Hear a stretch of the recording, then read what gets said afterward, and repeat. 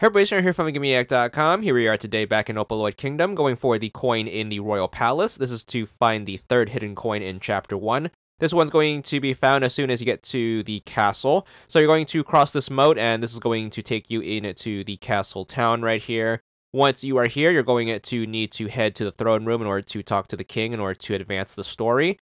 While you are there, there's going to be a hidden coin in the palace. So make sure once you finish talking to him, you head over to the right side. There's going to be a side room right here. The coin's going to be in the upper right corner. Make sure you grab that, and as soon as you pick it up, you should be good for this achievement. 100 gamer score, and that's all there is to it.